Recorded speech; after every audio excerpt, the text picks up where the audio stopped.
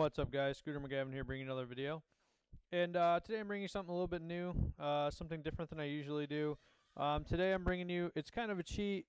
But it's not really a cheat. You know, I don't really like calling it a cheat. It's more of like an exploitation of co-op to get some quick points to level up really quick.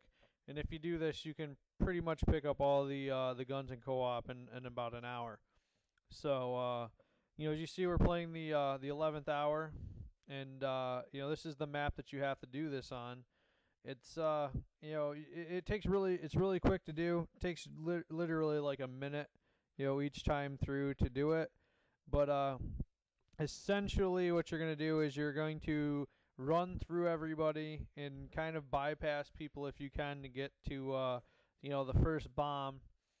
And what you do is you actually don't defuse it. You start to defuse it, and then you let it blow up on yourself, and you'll very quickly get between 4,500 and 5,000 points.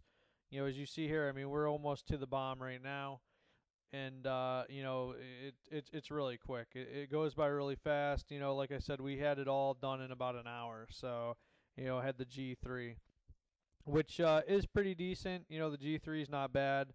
Wasn't what I hoped it'd be, but it's pretty good. It's really not that bad. So, but now I'm gonna you see we're gonna do it on the easy mode, because it really doesn't matter if you're doing it on hard or easy. Doesn't matter the points wise, and basically, as I said, the idea is you want to run through, and as quick as you can run through everybody.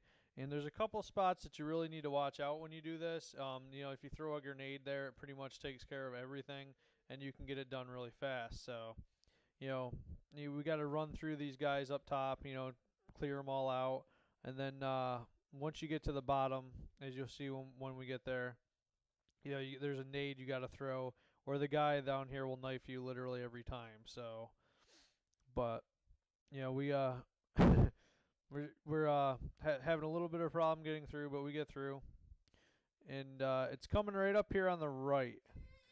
Once you get up here past these trains, there's a guy behind the crate to the far right, right behind this. And if you don't hit that spot with a nade, he basically will knife you every time. So make sure you hit that spot with a nade.